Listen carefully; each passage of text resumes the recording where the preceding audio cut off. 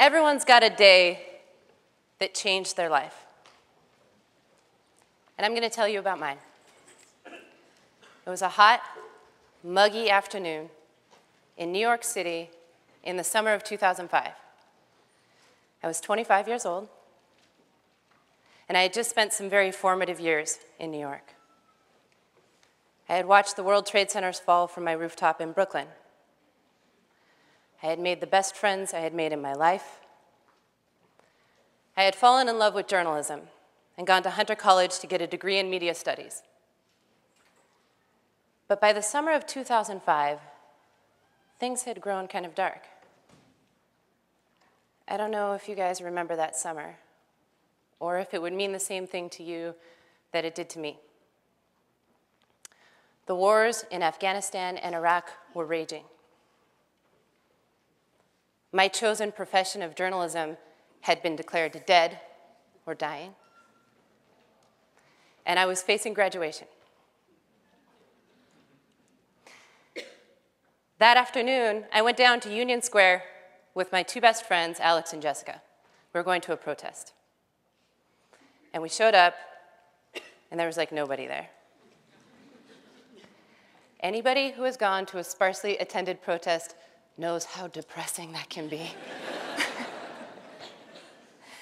I don't know, maybe it was my frame of mind that day, but I turned to Alex and Jessica, and I'm like, guys, if I buy you a coffee, can we get out of here? And they were like, yes. So we walked down to Washington Square Park, and we stopped and got iced coffees along the way. And then we got to the park, and we sat down in the scratchy yellow grass of summer, cross-legged facing each other with our melting coffees. And I said, what are we going to do? Seriously, you guys, what are we going to do?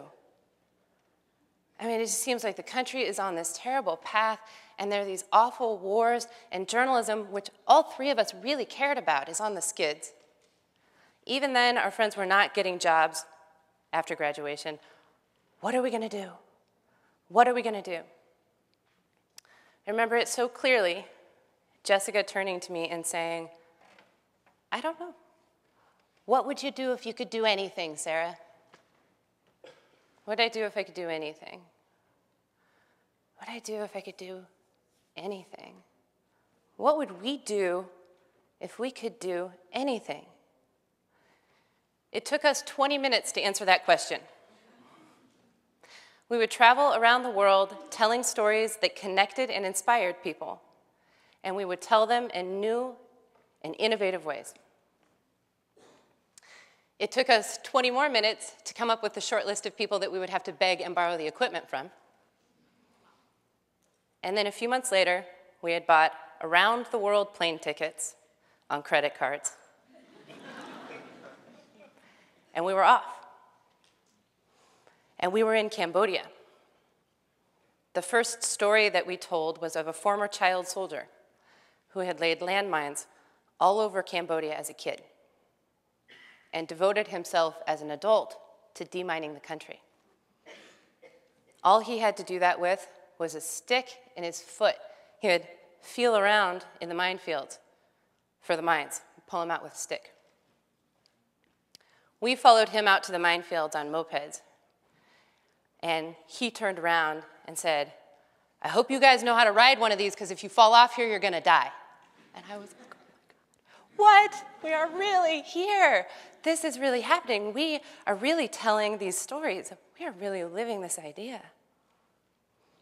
We went to India, where we told the story of sex workers that were trying to legalize and unionize their profession. They wanted to protect themselves and take care of their families. We went to Pakistan, where we told the story of bonded laborers that had escaped slavery and were trying to help other bonded laborers do the same. Everywhere we went, we met people that were really up against it, experiencing hardship that I could only try and understand, and asking themselves what they could do for their lives, for other people's lives, for the world. And then, of course, we were also teaching ourselves a new craft as we went along, So we were building a website in cramped little internet cafes, and we were finding translators by loitering outside of English language courses all around the world, trying to find someone who would do it cheap, right? And we were making radio stories in closets stuffed with pillows. And then the money ran out. And we came home to Seattle, our hometown, because all three of us knew that if we were going to build something, we were going to build it here, in this city that takes care of new ideas and encourages innovation. And we were so right, because we came back here and we had an organization. We called it the Common Language Project. And we had people here that wanted to write for us. We had people here that wanted us to write about them, people that put our stories in their newspapers and on the radio, that helped us throw our first fundraiser so that we could get an office. 6 years later, we're based at the University of Washington. We support international reporting projects around the world: Haiti, Cuba, Ethiopia, Bangladesh, India. We teach entrepreneurial journalism to students here, teaching them how to go out in the world and find stories that matter. And we teach media literacy and media production to underserved kids all over the Seattle area. And of course, Alex and Jessica and I continue to travel, telling stories that connect and inspire. We were in the Middle East last year. We were in Pakistan the year before that. We were in East Africa the year before that.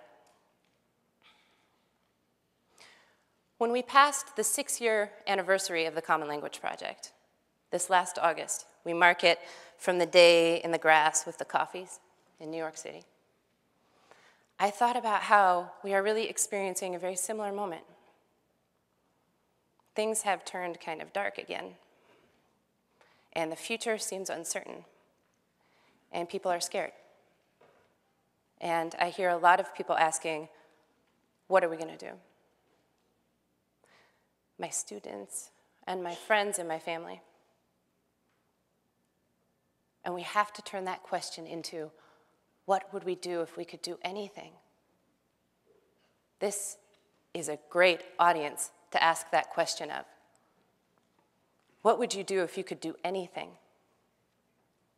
This is a great city to ask that question in. What would you do if you could do anything? Thank you.